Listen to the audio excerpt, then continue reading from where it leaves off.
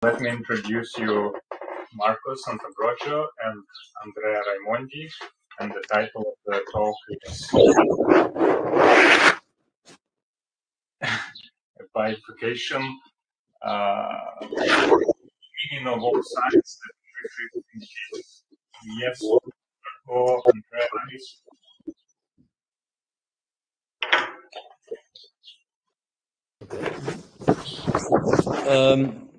I'll say a few words first, and then I'll let my friend Andrea to go on with the paper proper.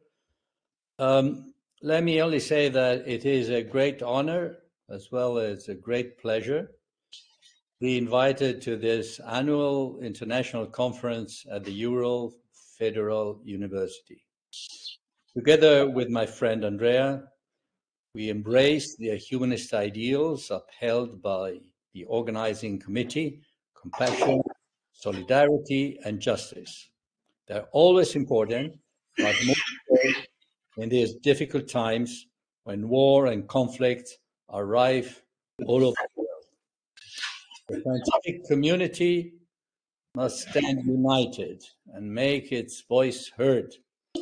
We value the painstaking practice of giving arguments and criticizing what we think is not right, without bullying our opponents, giving everyone the right to criticize us in turn. It is our duty to practice such principles and to set an example. Let us hope we can measure up to such ideal. Now, I let it to my friend Andrea to continue the paper. Thank you.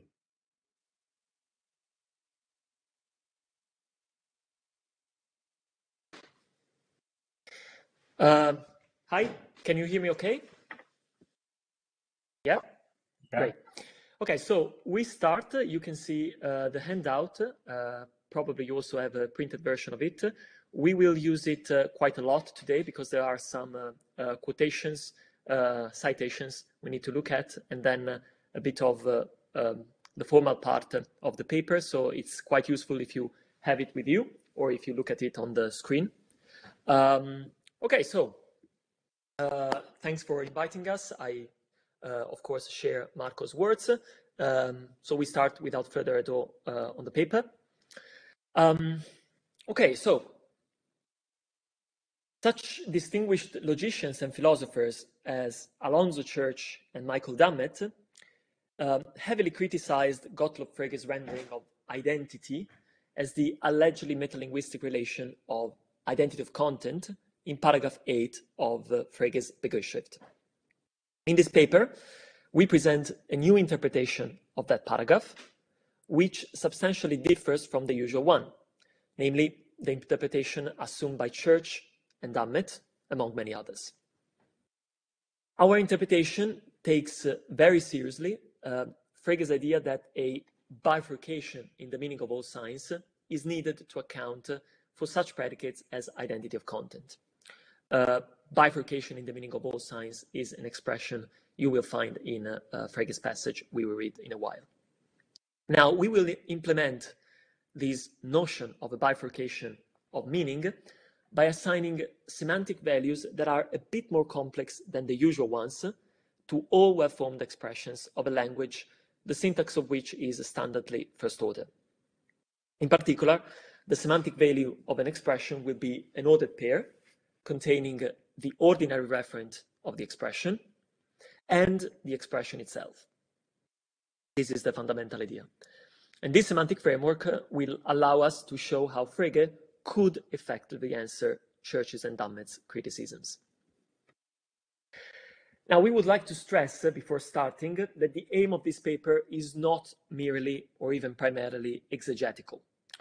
So even though we believe that our interpretation is faithful to what Frege had in mind, we only claim that it offers what Frege could or should have said. The focus is on the novelties that a bifurcated semantics, or as we will call it, two-component semantics, can offer. Besides answering Church's and Dummett's criticisms and showing identity of content as newly interpreted to be tantamount to standard identity, this semantics allows representing quotation marks as a genuine function symbol belonging to the object language. It is well known that this result is virtually impossible within standard semantics. This fact has given rise to several theories to circumvent such impossibility. And as a byproduct of this result, treating quotation marks as a function symbol, two-component semantics provides a new treatment of the so-called Giorgione sentences, which have puzzled such eminent philosophers as Willard Van Orman Quine. Time permitting, we will also argue that our approach provides the tools to tackle a puzzle concerning anaphora, but let's see if we will have time. So, let us start by reading the passage from Begriffsschrift that will torment us for a while, and you have it on the handout. Frege says, identity of content differs from conditionality and negation in that it applies to names, not to contents. Whereas in other contexts, signs are merely representatives of their content, so that every combination into which they enter express only a relation between their respective contents, they suddenly display their own selves when they are combined by means of the sign for identity of content. For it expresses the circumstance that two names have the same content. Hence, the introduction of a sign for identity of content necessarily produces a bifurcation in the meaning of all signs. They stand at times for their content, at times for themselves. Now let A is identical in content to B mean that the sign A and the sign B have the same conceptual content, so that we can everywhere put B for A and conversely. Now, the standard interpretation of this passage is neatly summarized by Church as follows. Church says, we mentioned the doctrine of Frege's Begriffsschrift of 1879, according to which the relation of identity or equality is a relation between names rather than the things named, apparently on the ground that identity construed in the latter sense would be too trivial a relation to serve its intended purpose. Now, we believe that the following four main claims lie at the core of this interpretation, which is implicitly assumed in most discussion of Frege's passage, and you can see the references in the handout in a footnote. So these are the four main claims we think are part of the standard interpretation. First, the German Inhalt, translated into English as content here, means the same as ordinary referent, where an ordinary referent of a singular term typically is a mundane object, such as a planet, a person, etc. Same for conceptual content. Second point, stand for and display mean the same as refer to, and meaning means the same as reference. Third point, the whole passage expresses the view that the signs flanking the sign for identity of content refer to themselves. The sign for identity of content refers to the relation that holds true between two signs if and only if they have the same ordinary referent. This is precisely what Church says in the above passage. Finally, fourth claim, a sign on each of its occurrences refers either to its ordinary referent or to itself, but not to both. Now, Frege's passage, as standardly understood, has met with almost universal disapproval. In particular, Church and Dammet charge Frege's treatment of identity of content as being on the verge of absurdity. And here are two illuminating passages from Church and Dammet. So first, Church writes, if use and mention are not to be confused, the idea of identity as a relation between names or signs renders a formal treatment of the logic of identity all but impossible. Now let us expand this remark a bit. In Begriffsschrift, the logic of identity, as Church calls it, consists of the axioms 52 and 53. To illustrate the point, however, it is enough to consider the former axiom, which we can render in a contemporary notation as if A is identical in content to B, then phi of A only if phi of B. And you have this formula on the right-hand side of the handout. This is Leibniz law.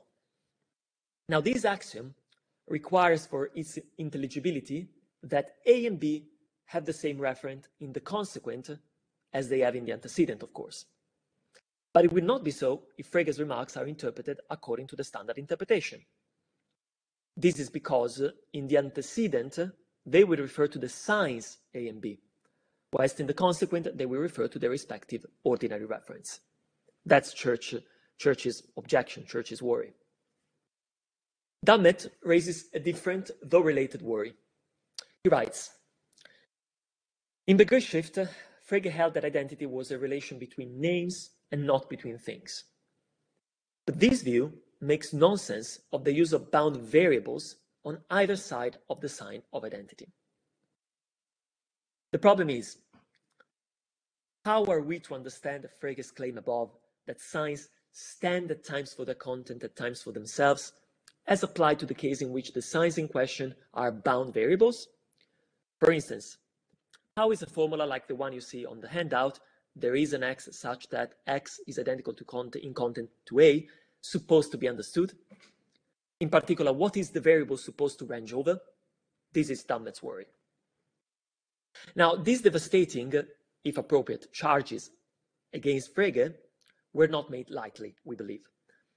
But the point is, are they appropriate charges against Frege? We argue that Frege's passage above can be interpreted in such a way that makes it immune to Church's and Dummett's objections. That's our main point. And we jump directly to our proposal. We want to take very seriously Frege's idea of a bifurcation in the meaning of all signs. And we do this by assigning to every sign an ordered pair, the first member of which is stipulated to be the ordinary referent, which Frege calls content, and the second member of which is the sign displaying its own self, and this is Frege's terminology. We call the ordered pair assigned to a sign its semantic value, and crucially, we let it be inherited by all its occurrences, thus achieving complete uniformity. So the semantic value of every occurrence of the sign is an ordered pair consisting of the ordinary referent of the sign, say a planet, and the sign itself, the name of the planet. In other words, the semantic value of a sign, as well as all its occurrences, is an ordered pair of the following form: ordinary referent, sign. Even though both components occur in the semantic value of every occurrence, either one or the other can remain idle, as will become clear in a moment. For instance, intuitively, when the predicate is a planet takes the name Hesperus as its argument, the truth value of the resulting sentence does not depend on the second component of the semantic value of the name. Hesperus is a planet is true just in case a certain object, not a certain name, belong to the set of the planets. Some remarks are now in order before giving the formal semantics. First, two component semantic values are our counterpart to Frege's bifurcated meanings. Recall his words: the introduction of a sign for identity of content necessarily produces a bifurcation in the meaning of all signs. Incidentally, it is far from clear why one would speak of meaning as bifurcating, as Frege does, if it merely alternated between two distinct entities, as the standard interpretation holds. Second point, recall that the standard interpretation conflates the relations of standing for, displaying, and meaning invoked in Frege's passage, taking all of them to amount to the relation of referring to. We take the relation of standing for to encompass both referring to and displaying, and crucially, we keep these two relations distinct, so that bifurcating semantic values does not amount to assigning two referents to every sign. This is quite crucial. The first component of a sign's semantic value is the sign's ordinary referent. For example, in the case of Hesperus, a certain planet. But its second component, the sign or name itself, is merely displayed, is not referred to. The import of the distinction between referring to and displaying will become apparent as soon as we give substance to the claim that, for each occurrence of a given sign, it can be the case that either component of its semantic value remains idle or semantically irrelevant. We will illustrate this in a moment. Third, even though Frege infelicitously wrote that signs stand at times for their content and times for themselves, we deem that what he really had in mind was something along the following lines. Every occurrence of a sign simultaneously both refers to its ordinary referent and displays itself, but at times only the ordinary referent is semantically relevant, at times only the displayed expression is. Again, as we will explain in a moment. And now to our final comment before seeing the formal semantics. It is to be noted that the sort of two-component semantics that we attribute to Frege's Begriffsschrift is virtually identical to Frege's semantic proposal in Über Sinn und Bedeutung, except of course that in 1892 he substituted Sinne for expressions as the second components of the semantic values. However, the bifurcation is there, and so is the fact that sometimes it is the first component of the semantic value and sometimes the second that is relevant to the computation of truth values. Moreover, during the 13 years between the Begriffsschrift and Über Sinn und Bedeutung, never did Frege consider objections such as those raised by Church and Dammet to the Begriffsschrift's treatment of identity. And according to us, this at least suggests that their interpretation and the objections motivated by it might be misguided. So this should speak somehow in favor of our interpretation.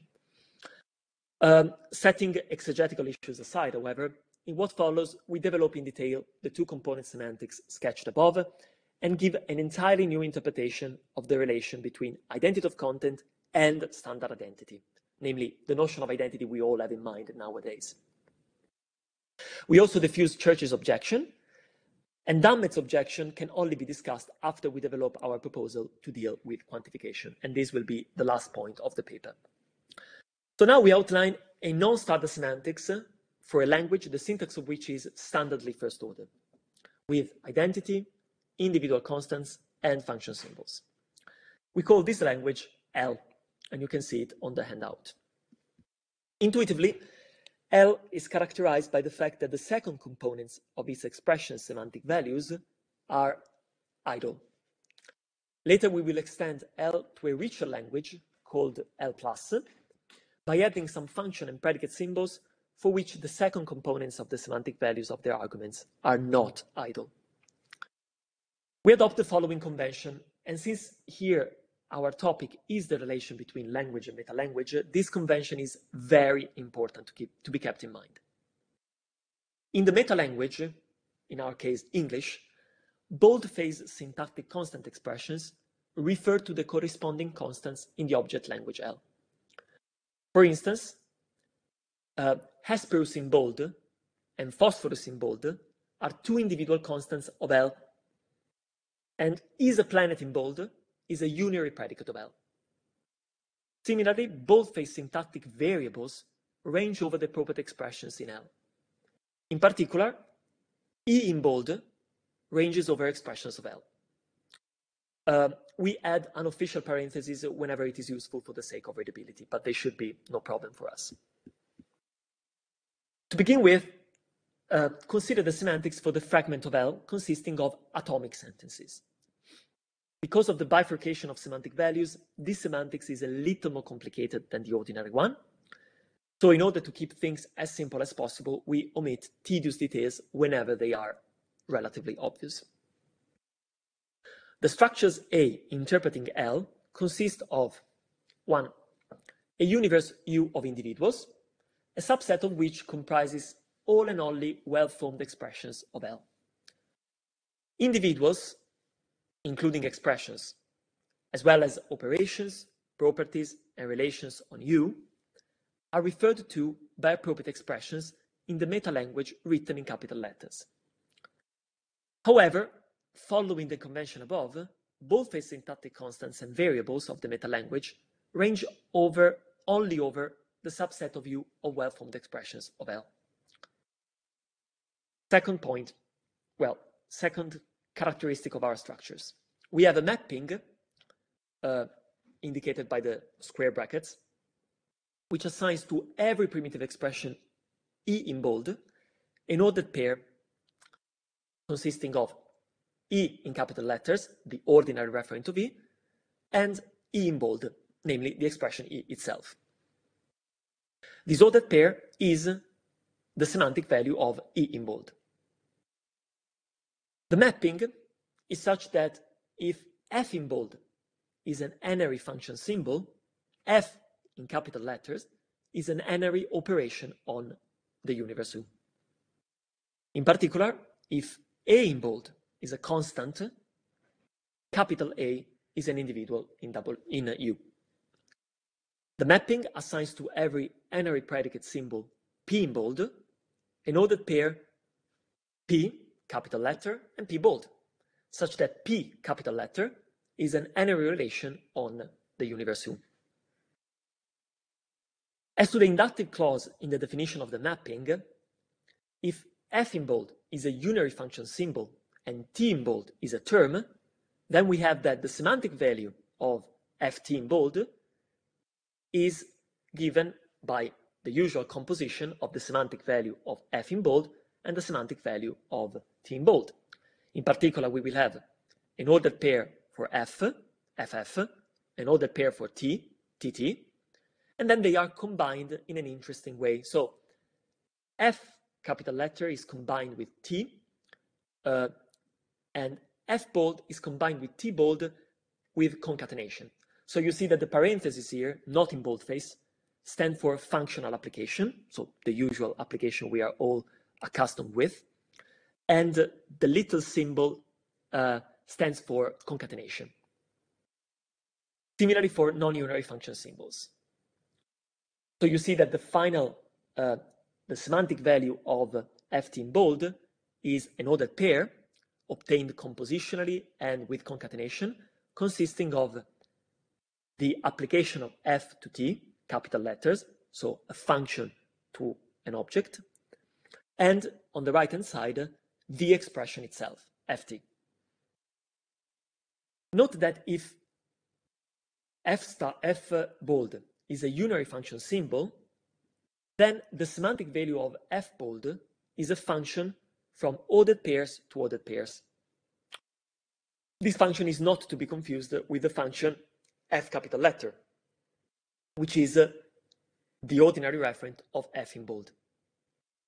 As regards atomic sentences, if P in bold is a unary predicate symbol and T in bold is a term, then we have that the semantic value of the atomic sentence PT is given by the functional application of the semantic value of P bold to the semantic value of T in bold, which means that on the left-hand side, we will end up with the truth value, which is the output of the application of P in capital letter to T in capital letter, and on the right-hand side, again, the sentence itself, PT. Okay, and of course, we'll have true if and only if P in capital letter belongs to P in capital letter, as usual. It should be clear that there is no interaction between the two components of semantic values so far. In particular, the second components are only used to form the expressions via concatenation in whose semantic values they occur. That's it. Now, let us illustrate the definitions above with simple examples.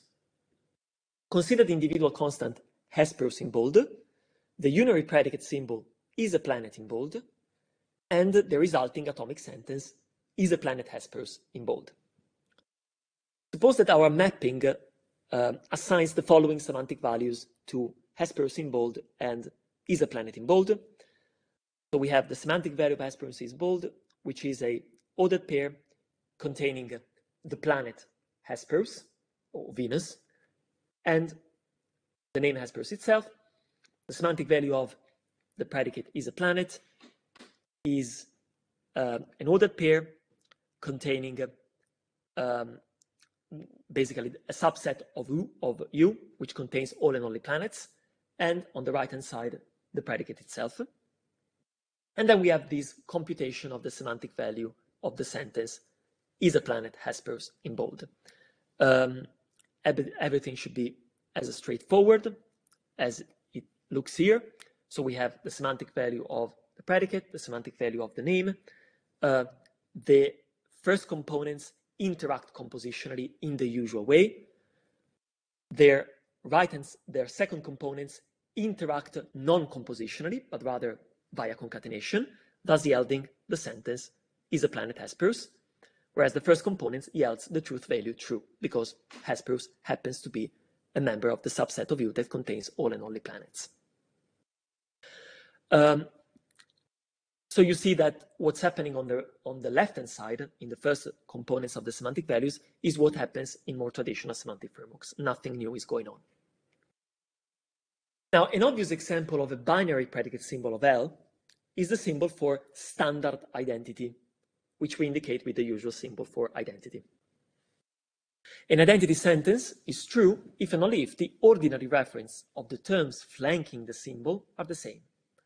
So, for example, the semantic value of the sentence Hesperus is identical to phosphorus will be an ordered pair containing the truth value true, because the two ordinary references of Hesperus and phosphorus are the same, and the sentence itself.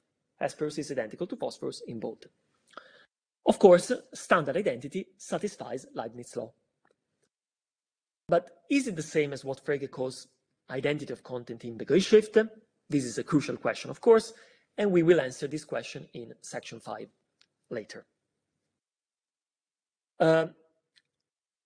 Before proceeding, let me stress one important point. Nothing so far diverges from the standard semantics for a fragment of first-order language apart from adjoining a second component as an idle burden to the standard semantic value, as easily seen by the fact that if we erased the second component from all semantic values, everything would be just as usual. So to repeat, what's happening with the first components of the semantic values is what we are already familiar with. What's happening on the second components of the semantic values is just boring concatenation. So nothing new so far, except for this idle burden on the right-hand side, as it were. Now things will get a bit more complicated, and we will see how relevant the second components can be in an enriched language, which we call L+. So we now enrich the language L by adding new function and predicate symbols that can be informally characterized as follows. Unlike the function and predicate symbols of L, when applied to some argument, they look at the second component of its semantic value to yield an ordinary referent. Paramount among them are quotation marks. Now, quotation marks do not figure in the language of the Begriffsschrift, but our semantic framework gives us the means of expressing them as a genuine function symbol. Let the enriched language be L+, as I said, and let the universe's U of the structures interpreting L+, comprise all well-formed expressions of L+, besides those of L, simply because L+ is an enrichment of L.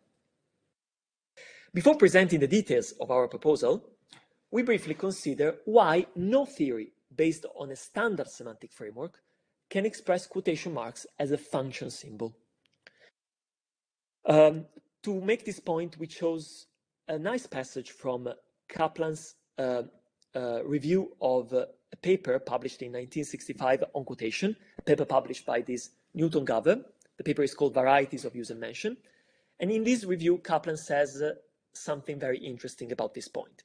He says, there is something of a functional nature about quotation marks, as is immediately clear from the fact that we understand quotation names that we have never seen before. This functional nature is presumably a consequence of the fact that all quotation names are understood by means of the single semantical rule. The result of enclosing an expression A in quotation marks is a standard name of A. But the failure to point out the significant differences between such a rule and the rule for a true functional expression seems, to the reviewer, Kaplan, an omission as serious as the failure to point out the differences between quotation names and the Arabic numeral names for the first 10 numbers. Now, Kaplan is making 2 points here. First, there is something intuitively functional in the way quotation marks interact with what they enclose, as Kaplan's formulation of the rule makes abundantly clear. Nevertheless, and this is the second point, quotation marks cannot be a true function symbol, that is, within a traditional semantics, which Kaplan is obviously assuming here. Here is a simple reductio to show this point. Assume that the names Hesperus and Phosphorus have the same semantic value, as in many traditional semantic frameworks. If the quotation marks were a true function symbol, the corresponding function would operate on the semantic values of the expressions they are applied to. Thus, applying them to the two names should result in the same output. But clearly, this is not the case. The quotation of Hesperus is not the same as the quotation of Phosphorus. The quotation of Hesperus refers to the name Hesperus. The quotation of Phosphorus refers to the name Phosphorus, a different name. In other words, echoing Russell's phrase, there is no backward road from, in this case, planets to names of planets. There is no function. Now, things are different in two-component semantics for the obvious reason that in these semantics, the names Hesperus and Phosphorus do not have the same semantic value. Their semantic values differ as regards their second components, the expressions themselves. This fact allows us to render the functional nature of quotations by means of a true function or a genuine function. To represent quotation marks in L+, the enrichment of L, instead of using a pair of inverted commas, it is graphically preferable to have a simple function symbol, which we refer to by means of quote in bold. So we will not have quotation marks, but this function symbol, quote in bold. For the time being, let quote in bold apply only to well-formed expressions of L+. So if E in bold is a well-formed expression of L+, or of L, for that matter, quote E in bold is a term of L+. As you can see in the handout, here we add unofficial parentheses to make it clear that quote in bold is a function symbol applying to its argument E in bold. Thus, unlike more familiar function symbols, quote in bold applies to expressions of any syntactic category. E in bold could be a constant, a predicate symbol, a function symbol, and so on and so forth. This is as should be. Quote in bold is supposed to be the formal counterpart of the quotation marks of natural languages, which can be put around expressions of any syntactic category. Just like you can use any expression you like, you can mention any expression you like, and that's why we use quotation marks. Now, we define the semantic value of quote in bold in such a way that E in bold is the ordinary referent of quote E in bold, as intuitively desired. The referent of a quotation is the expression appearing between quotation marks. To this end, let the ordinary referent of quote in bold be a projection function that takes the whole of E's semantic value, not just its ordinary referent, as input, and outputs the second component. In other words, the ordinary referent of our function symbol quote in bold moves the second component of any semantic value it takes as input to the first position. Since the second component of its argument is not idle, quote in bold is not in L, but rather in L+. So we have that the semantic value of quote in bold is an ordered pair, as usual, containing our projection function quote in capital letters and the symbol itself, quote in bold. For every expression E in bold, we define quote E in bold, namely the semantic value of quote E in bold, as the result of applying the semantic value of quote in bold to the semantic value of E in bold. And here you can see the computation of the semantic value, which should be relatively obvious, except for the third step, which is quite crucial. Here you have quote in capital letters, which is our projection function, which takes as argument the whole of the semantic value of E, namely the ordered pair, E capital letters, and E bold, and outputs E in bold, as you can see in the final line. So the ultimate semantic value of quote E in bold is the ordered pair containing E in bold, the expression itself, and quote E in bold, of course. Thus, E in bold is the ordinary referent of quote E in bold, as desired, and as any other function symbol, quote in bold can be iterated an indefinite number of times. We illustrate this with an example. Consider the three expressions of L plus, Hespers in bold, quote Hespers in bold, and quote Hespers in bold. The last one should correspond to a double pair of quotation marks in natural language. Their respective semantic values are the ordered pair containing the planet Hespers and the name Hespers, then the ordered pair containing the name Hespers and the quotation of the name Hespers, quote Hespers, and then the third one is the ordered pair containing that quotation, quote Hespers, and the quotation of the name, quote Hespers in bold.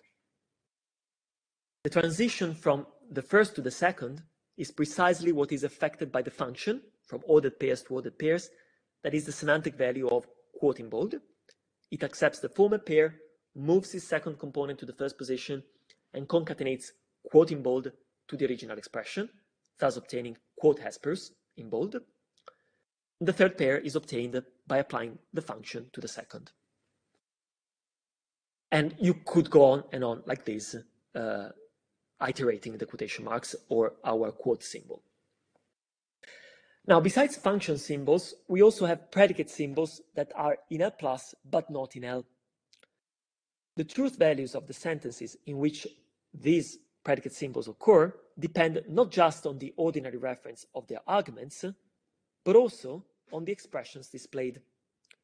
Paramount among them is the predicate symbol for what we call strict identity, which we symbolize as these hash marks. For any two terms of L plus, A bold and B bold, A hash marks B in bold is true if and only if the semantic value of A and the semantic value of B are the same. Not just the ordinary reference, this is not standard identity, it's strict identity. So it requires that the whole semantic values are identical. This means that only Hespers, hash marks Hespers is true, whereas Hespers, hash marks phosphorus is not true, because Hespers and phosphorus have different semantic values. Now, it goes without saying that for hash mark, unlike standard identity, Leibniz law holds unrestrictedly in L plus. Also, it should be quite obvious that the introduction of hash mark, strict identity, affords a neat solution to the problem of informativeness. Hespers is phosphorus is informative, Hespers is not, which was all important for Frege. We are not going to discuss this point now, but it should be quite obvious that by introducing this special predicate symbol in L+, we can account for the difference in informativeness between the two statements. And it is noteworthy that this solution is virtually identical to the solution envisaged by Frege himself in Über Sinn und Bedeutung, except, of course, that the latter essay posits senses where the Begriffsschrift only has expressions on our interpretation, but the solution is virtually identical. Now, setting this point aside, we can now tackle the problem raised before of whether the Begriffsschrift relation of identity of content is the same as standard identity. To begin with, let us reiterate a crucial point. In first-order languages with their standard semantics, there cannot exist a function symbol corresponding to quotation marks. This was Kaplan's point above. As Quine has stressed, we can enclose every name within quotation marks, but the result loses any semantic or logical connection with the original name, which figures in the quotation merely in the way a syllable figures in a given word.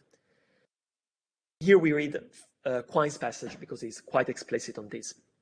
Quine writes, "From the standpoint of logical analysis, in a standard semantic framework, each whole quotation must be regarded as a single word or sign, whose parts count for no more than serifs or syllables. the personal name buried within the first word of the statement Cicero has 6 letters, between quotation marks, is logically no more germane to the statement than is the verb let, which is buried within the last word. It is not so in two-component semantics, of course. When a semantic value is assigned to an expression such as Hesperus in bold, the correct semantic value is ipso facto given also to its quotation, quote Hesperus in bold. This means that Hesperus in bold figures in the quotation not as mere syllables or serif, but precisely as the numeral 9 figures in the expression square root of 9. It's a normal argument of a function symbol. This is all important when it comes to answering the question we raised before. Is a standard identity the same as what Frege calls identity of content in paragraph 8 of Begriffsschrift? We now consider 2 different ways of answering this question. The first from the point of view of the standard interpretation of that passage, and the second from the point of view of our two-component semantics. According to the standard interpretation of Begriffsschrift, 1 is paraphrased as 2, where 1, Hesperus is identical in content to Phosphorus, is a sentence of the Begriffsschrift, and 2 is a sentence formed with a 2-place predicate, has the same content as, and 2 quotations taken as Quine describes them, hence as not involving a function symbol. We are saying this within a standard semantic framework, of course. So for the standard interpretation, the question then becomes, is 2 equivalent to 3? Hesperus is identical to Phosphorus, where the predicate is standard identity? The answer is obviously no. Here is why. For 2 to be true, it must be the case that the reference of the 2 quotations in it co-refer. However, if, as Quine points out, the name Hesperus and the quotation quoting this name are logically not germane to one another, and so are the name Phosphorus and the quotation quoting this name, then there is some interpretation in which the names in 3 have the same referent, say the planet Venus, but the quotations in 2 respectively refer to, for example, Mont Blanc and Gottlob Frege. On this interpretation, 2 is false and 3 is true.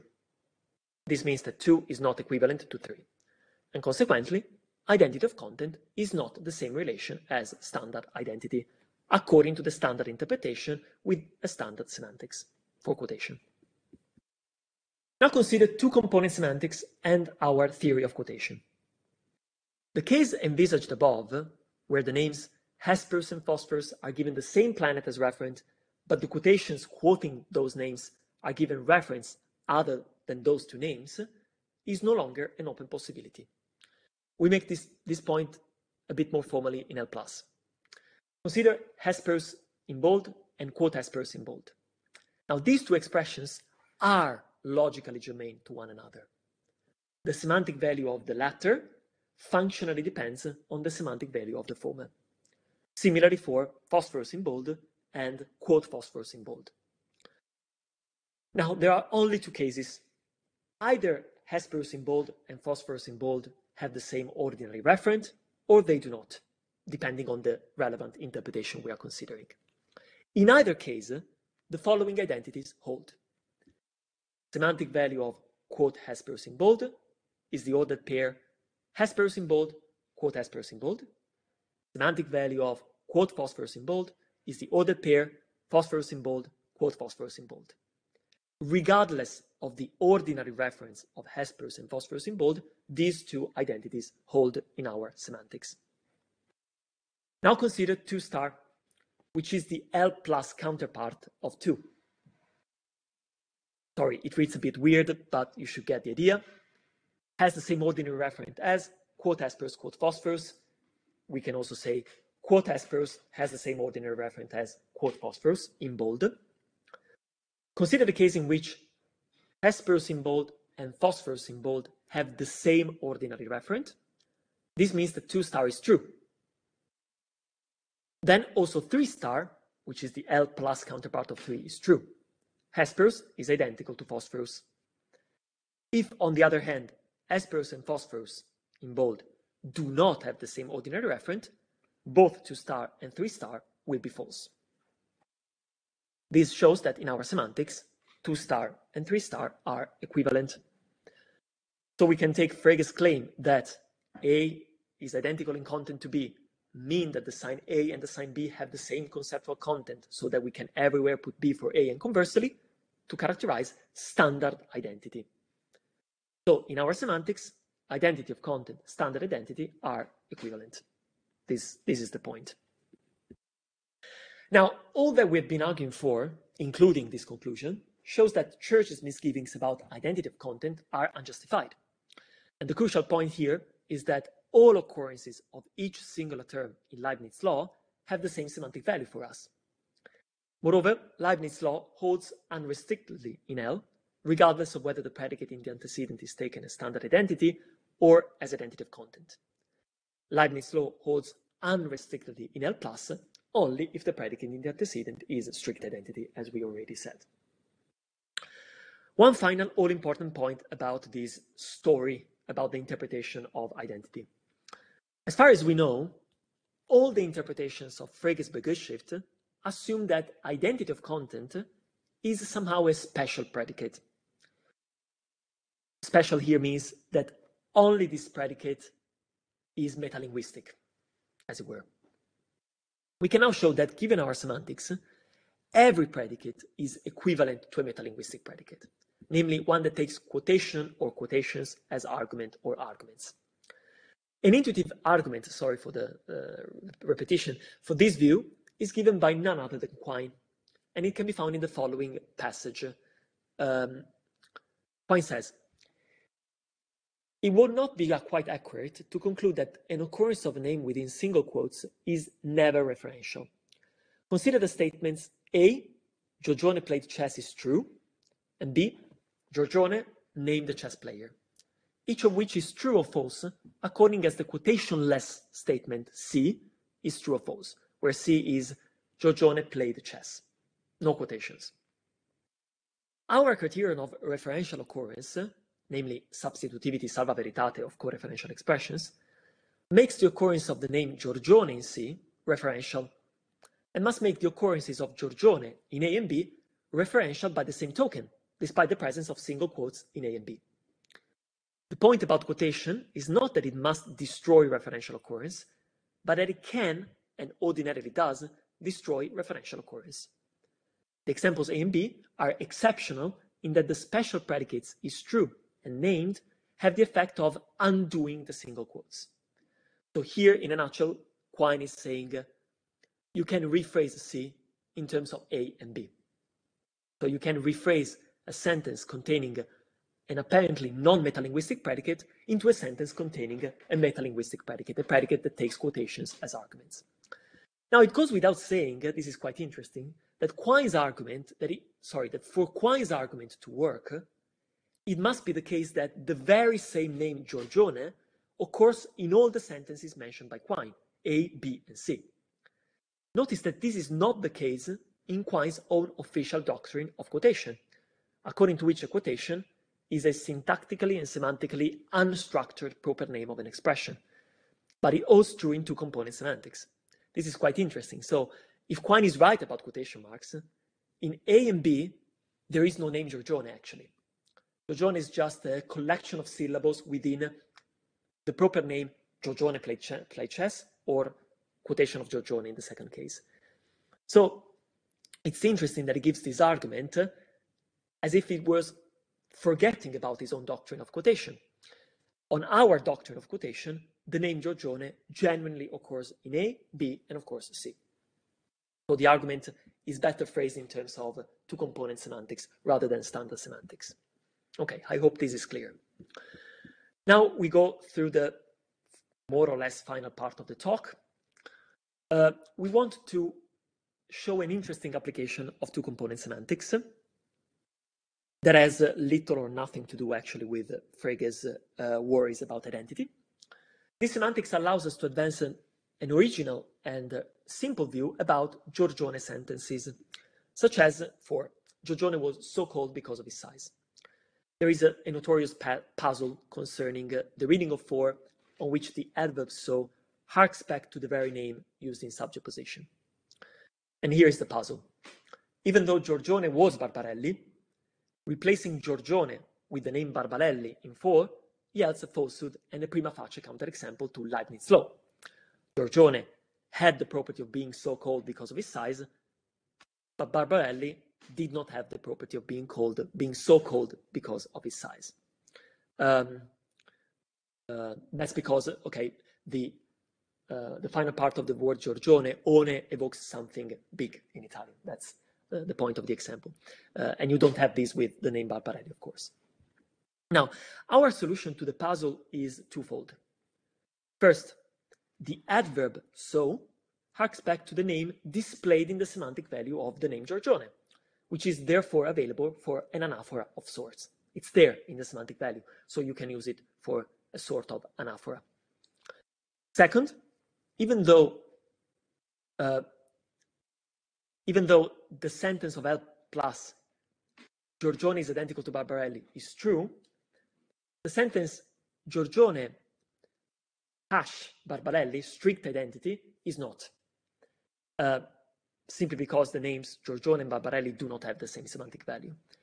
We already mentioned that Leibniz's law holds for standard identity unrestrictedly in L, but it does not in L+. It should be clear at this point how the predicate in for, being so called, can straightforwardly be rendered by a unary predicate symbol of L+.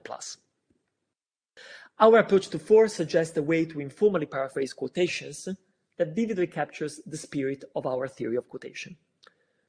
Consider the quotation Giorgione, not the name, the quotation, so quotation marks included.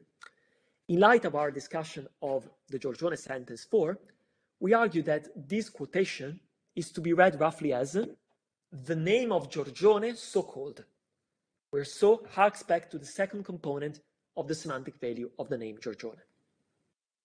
This paraphrase should make it clear that the name Giorgione is a genuine syntactic constituent of the quotation. Note that even though Giorgione can have many names, for example Barbarelli, only one of them is displayed in the definite description paraphrasing the quotation, and this guarantees that the description is proper. To conclude this section on Giorgione sentences, we want to pause a moment on the difference between Quine's approach to the Giorgione sentence for and our approach.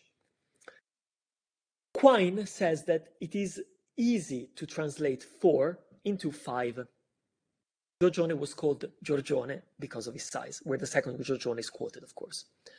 For Quine, 4 and 5 are thus synonymous by fiat. Note that there is no other way for him to cash out the import of so in first order language with its standard semantics. However, we think that there are independent reasons to maintain that 4 and 5 substantially differ. In 5, but obviously not in 4, the subject can be replaced salva veritate by the co-referential name Barbarelli, thus obtaining 6. Barbarelli was called Giorgione because of his size. That's totally fine, that's true. However, 6 cannot be obtained via replacement from 4 directly, that is, without going through 5. And according to us, this suggests that 4 and 5 widely differ, contrary to what Quine says. Our approach also accounts for the difference at stake in the following way.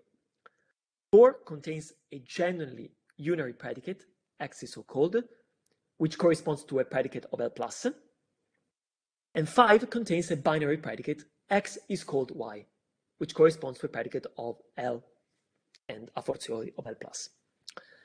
The terms replacing the variables in the latter predicate can vary independently of one another, of course, which obviously is not the case with the variable in the unary predicate. So they are 2 different predicates. Okay, so that's our take on Quine's mistake about Giorgione sentences. And now really to the final part of the talk. In this final part, we consider variables and quantifiers. This is because we want to tackle Damlet's worry as to the values to be assigned to variables.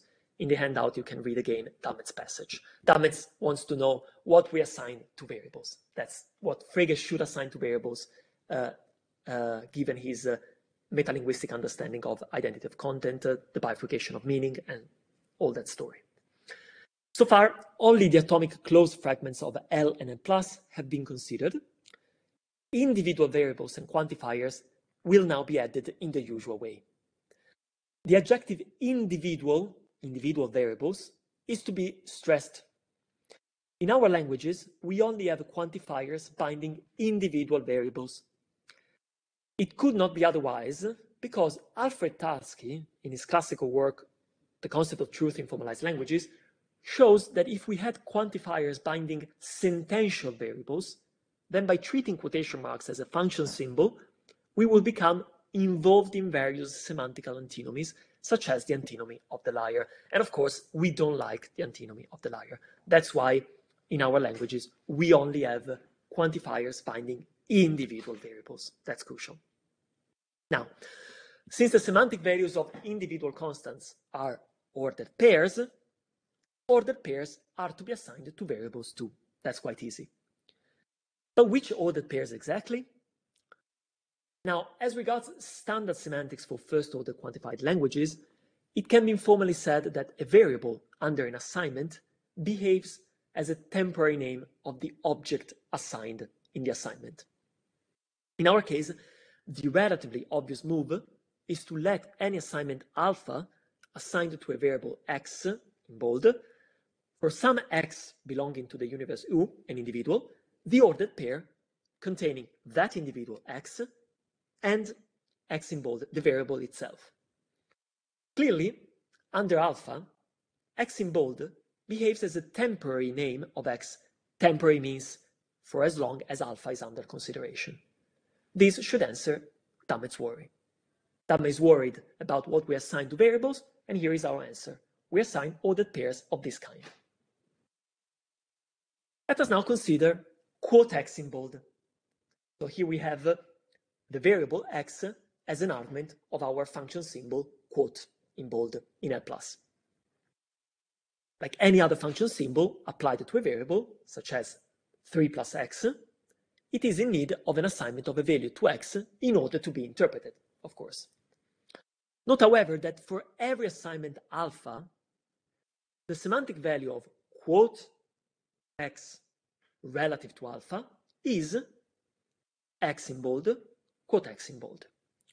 This is so because, recalling what we said a few minutes ago about the quotation, quoting the name Giorgione, quote x in bold relative to alpha is to be read roughly as the name of the individual assigned to x in bold by alpha, so called, where so harks back to the temporary name of that individual, namely x in bold, the variable itself. So this is how we understand quote x in bold. We're interested in talking about quote x in bold because when it comes to the quantifiers, the interaction between quotation marks and variables has worried many people. In particular, Quine again. Quine writes, applied to the occurrence of the personal name in Cicero contains 6 letters, Cicero in quotation marks, existential generalization would lead us to D. There is an x such that x between quotation marks contains 6 letters. Now the expression x contains 6 letters means simply the 24th letter of the alphabet contains 6 letters. In D, the occurrence of the letter within the context of quotes is as irrelevant to the quantifier that precedes it as is the occurrence of the same letter in the context 6. D consists merely of a falsehood, x contains 6 letters, preceded by an irrelevant quantifier, a vacuous quantifier. Now, there are 3 points to be noted in this passage. First, Quine is assuming that quotations are semantically unstructured proper names, hence not functional terms, as his comparison with the occurrence of x in 6 makes abundantly clear. This should not surprise us. This is Quine's official doctrine of quotation, as we have repeatedly said in the talk. Now, this fact implies, and this is the second point, that sentence D is made up of a vacuous existential quantifier preceding a false sentence. Third, Quine says that the subject of this false sentence, the quotation, refers to the 24th letter of the alphabet. Note that Quine's banishment of quantification into quotation marks has become a dogma in philosophical circles. It should be clear by now how we intend to respond. Since we construe quotation marks as a genuine function symbol, the occurrence of x within them is no different than its occurrence in, for example, 3 plus x, another functional term. The existential quantifier is therefore not vacuous on our approach. But of course, Quine is right about his third point. Quoting the variable tantamounts to naming the 24th letter of the alphabet. This is not to say, however, that x is prevented from working as a bindable variable. That is, according to us, it is still available for being assigned something by an assignment. And in fact, as argued before, the semantic value of quote x in bold is the ordered pair x in bold, quote x in bold, for every assignment of ordered pairs of the form xx to the variable x. It follows then that D is false for us, for the name of the individual x, now called x in bold, is precisely x in bold, which only contains 1 letter and not 6 letters, so D is false. This means that the rule of existential generalization clearly does not hold unrestrictedly in L+, but it makes perfectly good sense to quantify into quotation marks. So here the point is, you can quantify into quotation marks, it makes sense. The existential quantifier is not vacuous, is doing its usual job of the existential quantifier, but the result will be false. So the rule of the introduction of the existential quantifier does not hold unrestrictedly in L+, but it makes sense to quantify. In future work, we will give a full-fledged treatment of the quantifiers and the validity of the rules involving them in L+. We will also explore which expressions of natural language besides quotation marks and x is so called can be rendered in L+. In particular, since quotation is usually taken to be the paramount example of an opaque context, our hunch is that two-component semantics will prove useful to address the puzzles of propositional attitude reports. And we think that the perceptive reader already has some of the main ingredients to figure out how we will proceed in this respect. And I think we can stop here.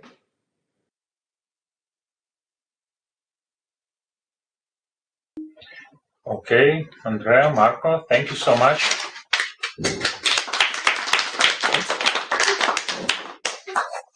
We have some time for a Q&A session, so any questions or comments, please?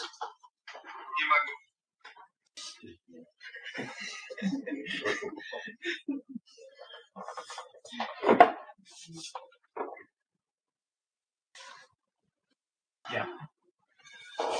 Thank you very much for. Do you hear me? Yep. Yeah. Thank you very much for your most illuminating presentation. I have a minor question, I think. If you go back to the top of the page 7, where you try to show difference between sorry, page 7. X is so cold and X is cold. Wait. Just before the variables and quantifiers. Yeah, here. Okay. Yeah. Maybe I misunderstood you, but do you mean to say that X is so cold is to be construed as sort of unstructured predicate that is different from X is cold? Because my concern is with compositionality, because it obviously have some elements that obviously has some elements in common with X is cold. So did I just misconstrue you? Do you not mean that X is so cold is like unstructured, different predicate? So your first, before answering, I want to be sure about the question. The question is, here we have two different predicates, X is so cold and X is called Y. And your question is, do you really need to say that X is so-called is an unstructured predicate, as in it's a unary predicate, basically?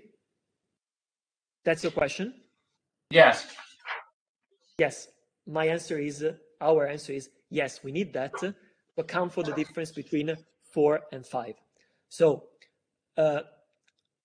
4 contains this unary predicate, 5 contains a binary predicate, and this is the crucial difference, is so-called is sensitive to the second component of the semantic value, whereas is called is not sensitive to that component. So take this example. Giorgione is called Barbarelli. Here you put Barbarelli between quotation marks, right? Giorgione is called Barbarelli. Maybe you don't put quotation marks in ordinary written language, but you should put quotation marks. Giorgione is called Barbarelli. Now, here you are employing the second predicate, is called. And in fact, that's sensitive to the first component of the semantic value of the quotation Barbarelli, namely the name Barbarelli. And that's why it's a predicate of L and not of L+. It's sensitive to the first component. Is so-called, on the other hand, is sensitive to the second component. It looks at the second component of the semantic value of X. Giorgione is so-called, on the relevant interpretation, of course, on the anaphoric interpretation. So that's why we need the difference between is so-called and is called Y. Did I answer your question? Can I add that? Yes. My worry was that well, wouldn't that entail some problems with the principle of compositionality? Because what it entails, it seems to me that the predicate is called has nothing to do whatsoever with the predicate is so called. So they are two completely different things, not having to do anything with each other. Completely different. That you're right.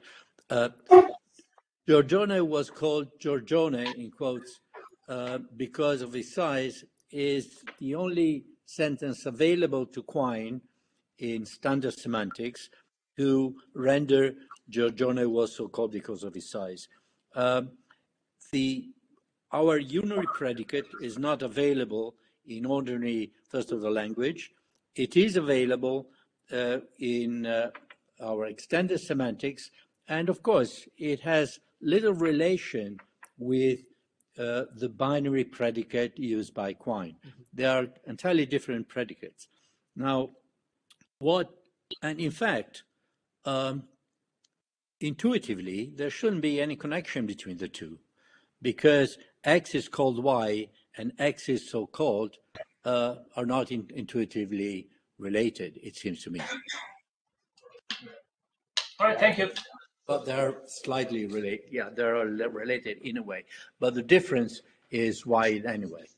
Yeah, I agree. Of course, I get your point that there seems to be some kind of relation because they both contain cold, but for the purposes of, for semantic purposes, they should be treated as different predicates according to us, precisely because they are sensitive to different components of the semantic values of their arguments.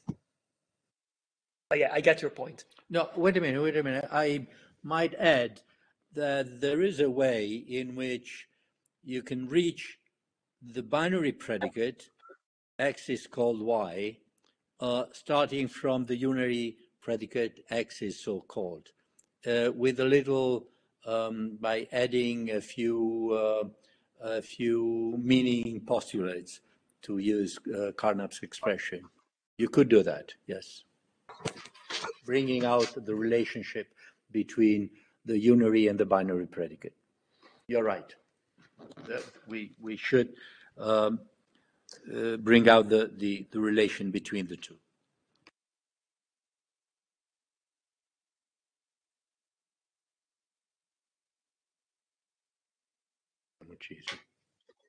And what do you think the relation should be?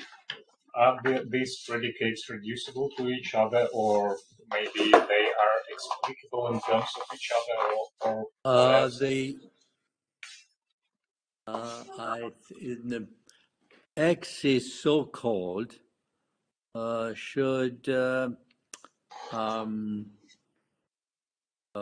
wait a minute. You should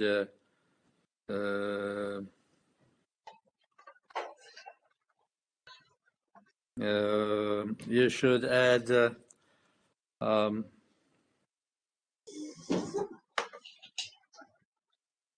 it's not immediately clear to me. I should think about it for a while, but you see, the thing is that if you say Giorgione was so called, you're using the name Giorgione and mentioning it at the same time. So in a way, you're putting some, you're using the pragmatics of the pragmatics of the utterance and injecting it in our semantics into the semantics of the sentence. So it's not so easy to spell out the relationship between the unary and the binary predicate. It takes a while to do that, but the relation, it brings out the relationship between semantics and pragmatics. So it's a complicated issue. I'm sorry, I was not very clear before.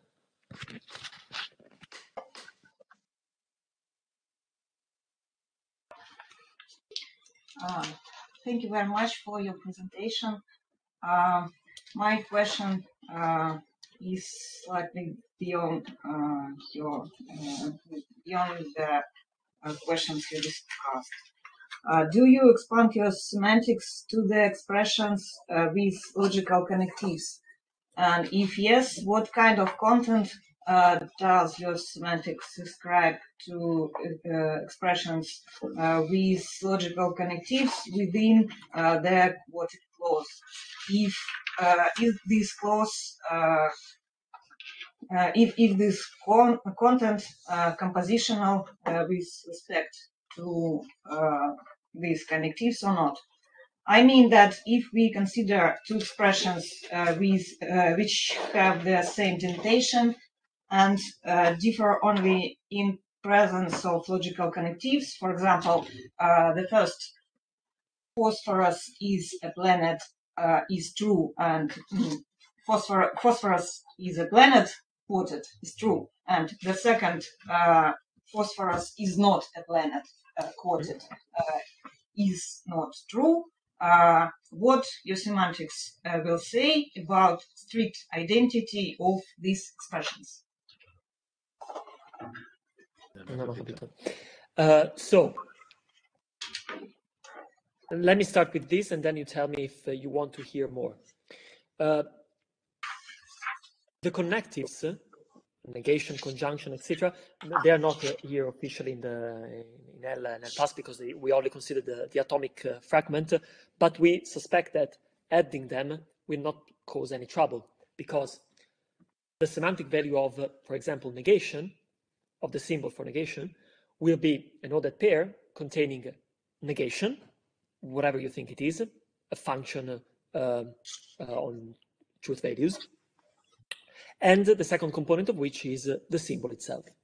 So if the question is how we manage to add the connectives to L or L+, the answer is, well, as you usually do in a standard semantics, except that the second component will be an idle burden that you use to form non-atomic sentences containing the connectives.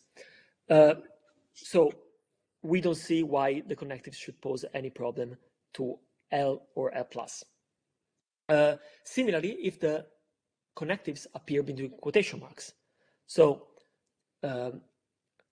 just like you can quote Hesperus, so you can put Hesperus, the name Hesperus, between quotation marks. Quotation marks are for us a function symbol operating on the semantic value of the name Hesperus. You can put between quotation marks a sentence, Hesperus is nice, or the negation of the sentence, Hesperus is not nice. And again, you will have quotation marks as a function symbol operating on the semantic value of the expression, in this case, the sentence or the negated sentence. And the result will be straightforward because the function, the projection function, the referent of the quotation marks, will take the second component of the semantic value, namely the sentence itself, the negated sentence itself, and move it to the first position, as with the sentences which don't contain connectives or with any other expression. So did I answer your question? Yes, thanks. Good. So, any more questions? Yes, please. My question is, would your theory of meaning of identity statements in your language entail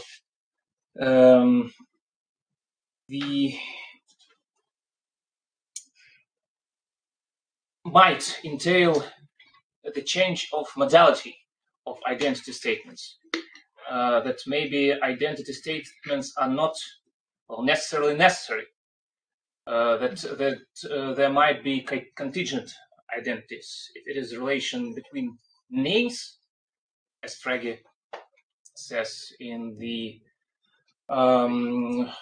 passage in Begriffsschrift that you quote, then there seems to be more room for things like contingent identities, or is that merely an illusion?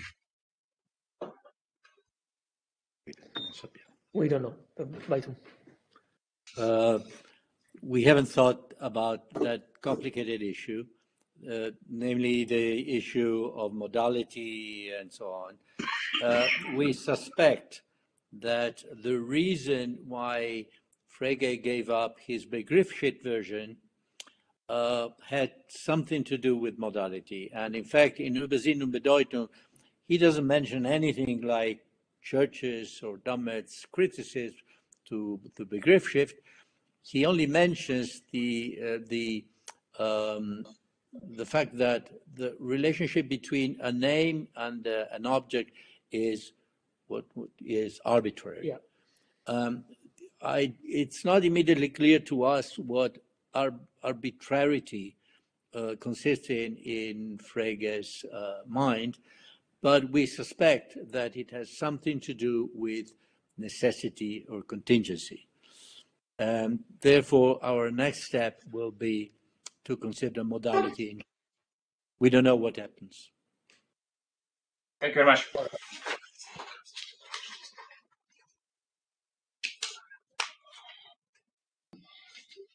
More questions?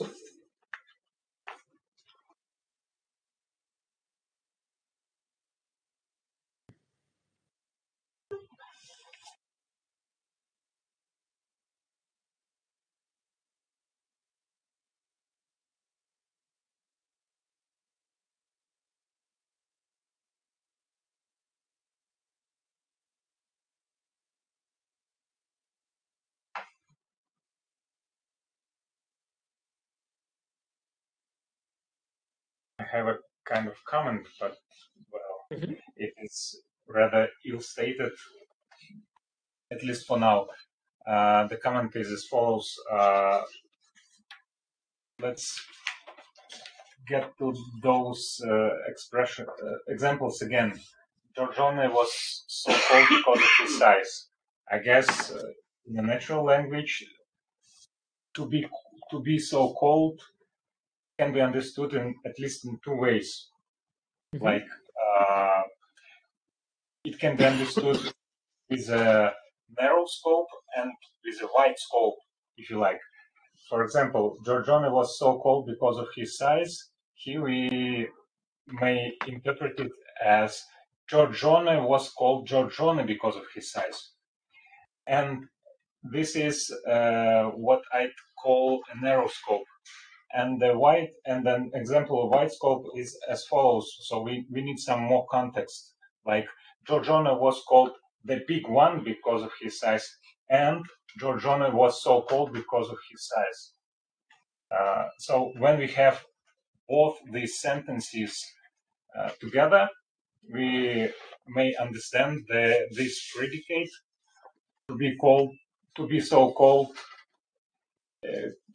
as a kind of complex anaphora referring to the big one expression from the first sentence. What do you think about it? Sorry, what you call the wide scope reading, I didn't get precisely what you mean. È un indicale. With the okay, Yeah. okay, where you need to point something, as in Giorgione was so called, and I point to the name Giorgione. This is what you had in mind? No. No. Then what is the wide scope? Is the following example. Giorgione was called the big one because of his size. Someone said this. And for example, the same person or another person says Giorgione was so called because of his size. So the second person refers to the big one as an argument for the to be so-called predicate. Yes, but it seems to me that in your example, you still have a demonstrative demonstrating not the name Giorgione, but something else. But it is, Yes. It is as if, I mean, you could use the demonstrative that pointing at different things. And of course, in that case, you don't have our unary predicate. You should have something else. I agree, but it doesn't. This is not. It seems to me, it is not a criticism to our interpretation of Quine's sentence. There's a different interpretation, I agree, which ought to be rendered, I don't know, somehow differently. I mean, so is not harking back to the name used. It's harking back to something else. Yeah, I mean, it's the debate on Giorgione sentences. It's commonly accepted that sentence 4 has different readings, right? So it has a reading where so is a demonstrative, and I think that your example falls under the reading. Okay. So this is not the relevant interpretation of the sentence for Quine's purposes when he discusses Giorgione sentences. The relevant interpretation is that in which so somehow works as a sort of anaphora. Which is no, Marco. Yeah. Sorry.